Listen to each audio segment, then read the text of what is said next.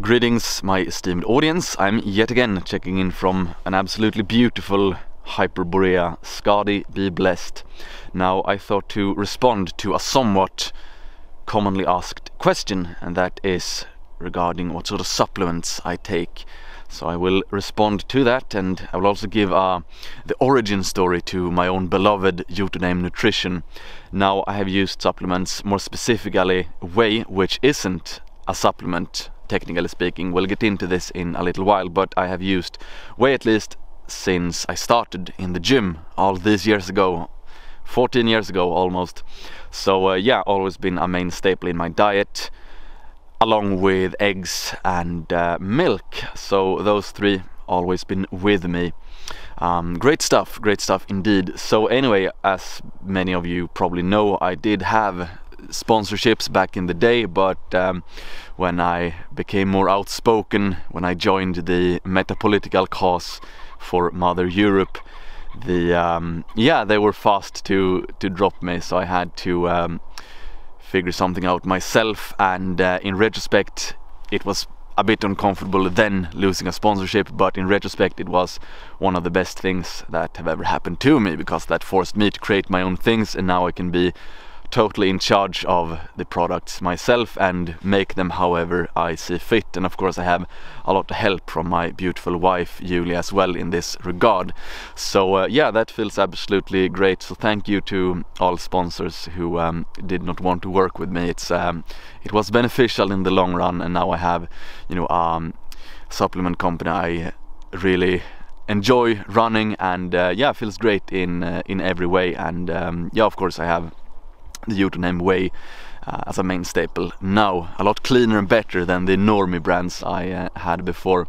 So anyway, on to the actual supplements I do take. So yeah, Whey, technically not a supplement. I view it as a food. It is a food. It's literally milk, so it's a dairy product in powder form. So if you look at the ingredient list of Jotunheim natural Whey, it's only milk. So that's what it is, it's milk. And then you can blend it together with some more milk. You can throw in some raw eggs, some bananas, some frozen blueberries, some collagen, and then you will have my standard smoothie that I drink every day.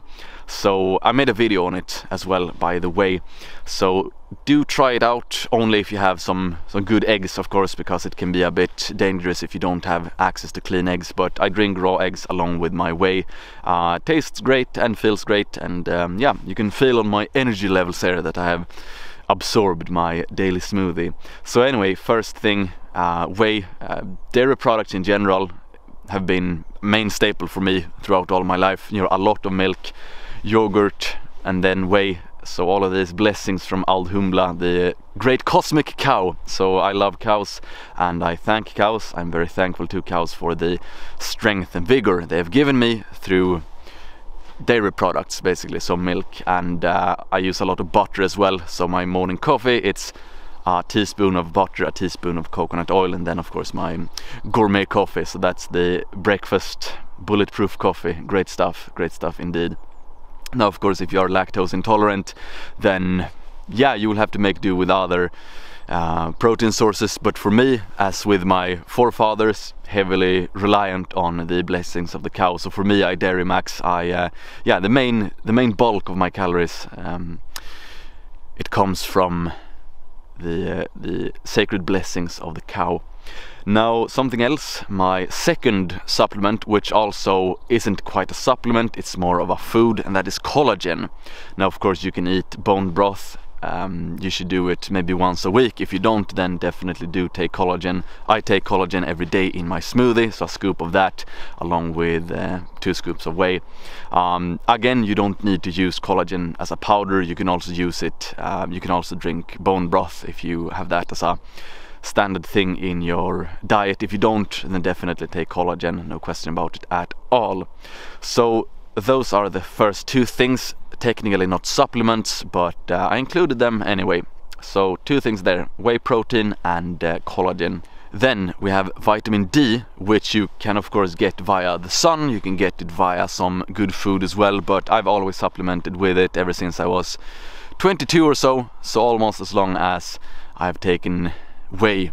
and that has been a good effect, especially on my immune system. So it's quite simple. If you don't eat enough fat fish, for example, or if you don't get enough sun, yeah, do take some vitamin D. Really simple stuff there. Not much more needs to be said about it. Then of course during summer I don't take vitamin D. It's only when it's winter like this. Then we have zinc, which is a good supplement to take if you are deficient in it, and if you are deficient in it, it might negatively impact your testosterone. So I did a blood test a few years back and my zinc was quite low and my testosterone wasn't as good as it could have been. So this was back in 2017, so therefore I started supplementing with zinc to increase my zinc levels, and that also, I can only suppose increased my testosterone, because in recent years my testosterone has been higher than it was back in 2017. Then it can also positively impact your libido and also your immune system. So zinc can be good to have at hand. You don't need to take it every day, and if you're unsure if you need it or not, just take a blood test and see, okay, am I good with zinc or am I not good, and then you supplement accordingly. And by the way, this can be used to determine any supplement if you're unsure if you should take or not. Moving on to vitamin C, I don't take vitamin C in supplement form because it's so easy to get via fruit, and you should fruit max anyway to acquire the esoteric knowledge of the Cathar pure ones. Then we have creatine. It's a supplement that has stood the test of time, you know, over multiple decades, been proven in scientific studies to actually boost your athletic performance somewhat, and it's all natural as well, so you won't have any ill effect on your hormonal system. And this, by the way, I thought to mention it whenever we're talking about natural bodybuilding and everything like this. So the reason supplements are okay, most supplements, of course you can take too much of some things such as caffeine and it might negatively impact your sleep, and that's of course not good. But if we talk about the difference between steroids and supplements, is of course that steroids, it alters your physiology and negatively impacts your own hormonal production. So be cautious. When you're older, of course, if you have low testosterone, you might want some TRT or something like that, testosterone replacement therapy. But when you're younger, do not do it. It's not worth in the long run. You can, as I've mentioned before, you can train naturally like myself, and then you can rest on your laurels when you're older. You can rest on the hard work you have done in previous years. Now, of course, you still need to train, but I say that I don't need to train as hard anymore because I've already built up my physique. It's easier to maintain a good physique as long as you eat well and train every once in a while as well. So great stuff indeed. And then we have some smaller supplements that might not be super important or necessary. You can use them if you like. I usually have some glycine in my tea at night instead of sugar, and it has a few interesting studies as well, glycine, on health-related matters, so you can check that out. Then we have magnesium as well. You can take some magnesium if you feel tired. It's one of these things that, you know, help with basically everything, especially if you train hard. It can be good. I use magnesium also, not a full teaspoon, but maybe a quarter of a teaspoon along with the glycine in my tea as well. So that was the list of supplements I take on a regular basis. And of course, the main thing I must note is that you have a good overall diet. So make sure to eat a lot of eggs, for example, and dairy products in general, if you can tolerate it. If you can't tolerate dairy products, then you will have to eat other things, more meat. And also something to keep in mind is that calcium and iron, they don't really go together, so don't drink milk with meat. You have to separate them. So separate your dairy intake and your iron intake. So meat and milk, for example, you need to separate them, so you can have a more dairy-based lunch and then you can have meat for dinner, but don't mix them so they don't mug and cancel each other out. Of course, they don't cancel each other out completely, but they can obstruct the absorption, so you can keep some distance, some time between consuming the two. But yeah, otherwise a lot of fruit, of course, and meat is also a superfood. I might add eggs, superfood, all manner of dairy, superfood. Whey is a superfood. I'm quite enthusiastic about it, as you might note from my tone of voice, but yeah, great stuff indeed.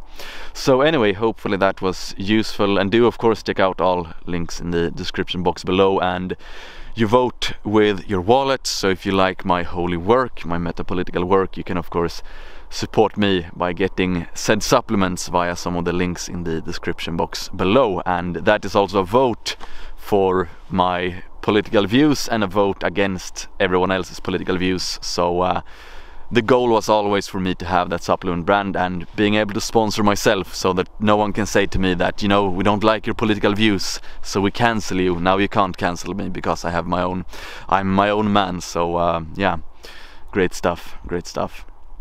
So anyway, thank you for watching, thank you for your support. XOXO, boom!